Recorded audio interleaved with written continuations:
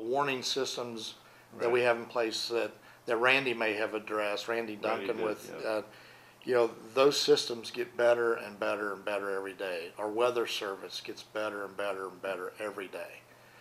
We've gone from, being about 12 minutes to 14 minutes average of lead time or warning time that the weather service is given to people.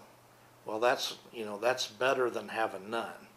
And that just can, the idea of, how these storms are created and all the research that's going on is about how can we predict them better and how can we give people more warning time to find safety in that case. The tornado that hit Greensburg, Kansas, a few years ago, they had 20 minutes of warning on that tornado.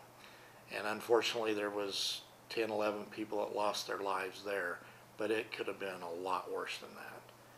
And, that's attributed to having good radar and having really good people that can read the radars and good people that are making good decisions to save people's lives.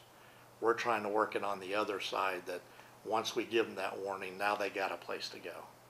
So that in itself is a team effort. But that stuff gets better and better all the time.